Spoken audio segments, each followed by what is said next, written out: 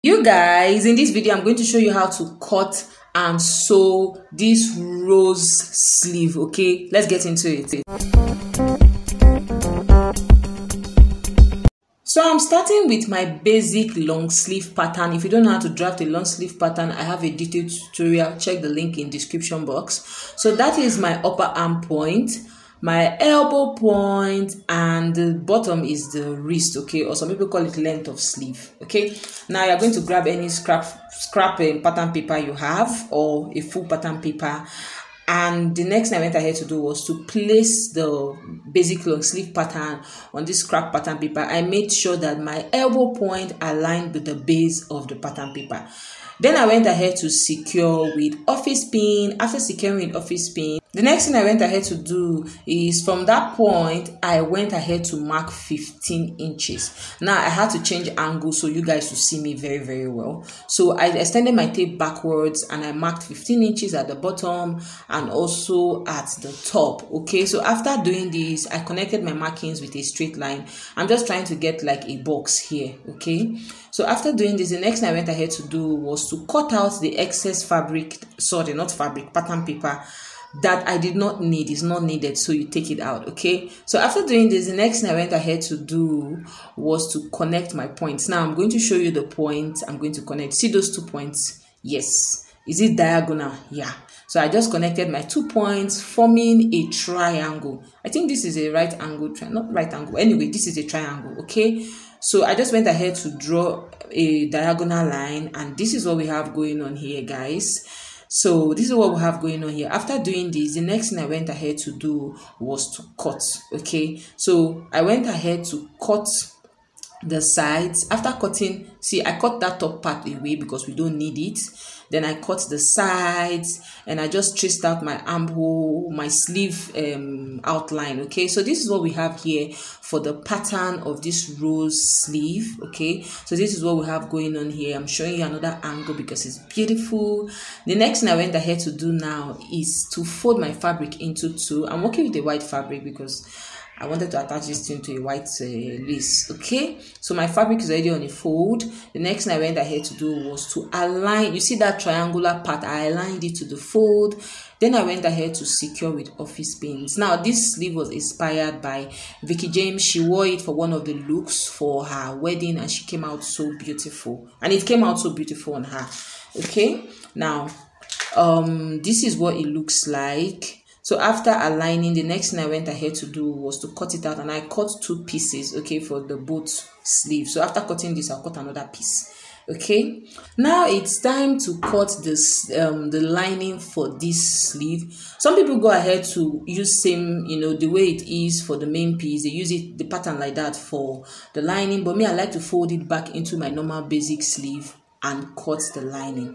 So which is what I did here. I folded that rose extension. Then I went ahead to cut. If you guys are here, mommy Alex, my neighbor's children are in my flat playing, and guys, it is chaos. Okay, so after placing the pattern, I went ahead to cut one piece. I also went ahead to cut another piece. That's for the second sleeve. Okay, so this is the main piece. You can see that I've drawn out the line where I'm going to sew on, because this is the white fabric. Okay, I wanted you guys to see the seam where we're going to join the petal extension and the sleeve. Okay, so this is the other side. I'm just showing you different angles. So this is the 2 pieces together. Okay, so I took it back to my sewing table and I went ahead to join the sleeve. You see those lines I showed you? That was on those lines I made my stitches. After stitching, I went ahead to take out the pin. Then I went ahead to, you see that angle? I went ahead to cut it open, just to slit it a little bit. Then I took it and placed it on my ironing rag. That's what I like to call it. Okay, I opened it up a little bit. Then I used my screwdriver to push out that petal extension because you need to iron it. Some people might not iron, but me, I always like to iron so that everything will be well relaxed and put together. So I went ahead to give it a very good press. If I'm out of breath, guys, I'm actually out of breath. I'm juggling, cooking, looking at the kids that came to play with Alex. That's my baby. And I'm also here doing voiceover for you guys. Anyway, I just give it a really, really good press.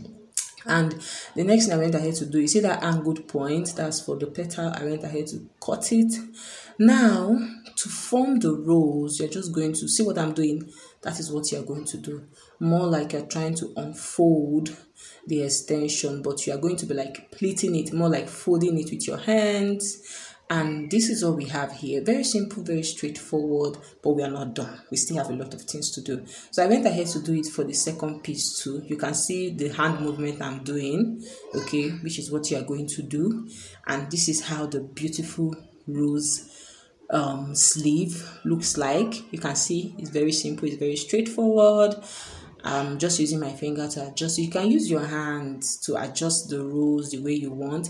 The next thing you must do is you must go ahead to secure those pleats, those fold with your office pins. Okay, some people don't secure, but me, I like to secure. So after securing, this is what the two pieces look like. Okay, this is what they look like after securing with pins. You want to make sure you have all the folds in place. Next thing I went ahead to do is to use my needle and my thread to make single stitches. Okay, single stitches across around the whole rows to hold everything in place. Okay, I made single stitches to hold all the roses in place, and this is what we have here.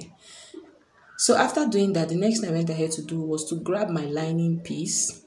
I placed my lining piece on the main piece and I joined it at the hem. So I took it over to my sewing machine. I joined it at the hem. After joining it at the hem, I grabbed my hemming gum and I also attached my hemming gum to the hem as well. See guys, the funny thing about this tutorial is I saw something like this on Instagram just before VEEKEEJAMES. That's the person who inspired this tutorial with her wedding looks, the outfit she wore for her wedding, just before she dropped her wedding look, like pictures. So I'm surprised when I saw it. I'm like, oh, I've seen something like this. That's the power of AI and the internet. So next thing I went ahead to do was to give the hem a good press to seal the lining and the main piece together. Now after doing this, the next thing I went ahead to do is I'm going to understitch the lining and the main piece together. If you don't want to understitch, you can still use your hemming gum to do this part, okay? So I went ahead to understitch. You people have warned me to stop saying top stitch. So guys, I went ahead to understitch. Then I went ahead to cut the excess lining that I did not need. And I'm sure you too, you will not need it when you're doing your own. So after doing this, I took out the office pins. Then I went ahead to fold the sleeve into two. After folding the sleeve into two, I'm going to join, okay? So I went ahead to mark out my seam allowance, and guys, I joined, like my life depended on it. So after joining, this is what we have here, guys. I went ahead to turn it over. You want to make sure all the appropriate places are out. And this is what the rose sleeve looks like. Now, I taped it to my mannequin because the blouse I was supposed to attach it to is not yet ready. But this is the simplest way, the fastest way, and the easiest way to make your very own rose sleeve. Okay, like I said, this look was inspired by VEEKEEJAMES. That's the picture I used in front. That's the tutorial was inspired by her. I don't know what kind of English I'm speaking. It was inspired by her. And if you check on Pinterest and Instagram and TikTok, you'll see a lot of tutorials on this, even prior to her wedding. So when it comes to creativity, you can pick inspiration from anywhere. She's not the originator of this sleeve, but she redesigned it and redefined it in her own traditional look, and it looked so beautiful. So let me know if you try it out, and I'll see you in my next video. Bye.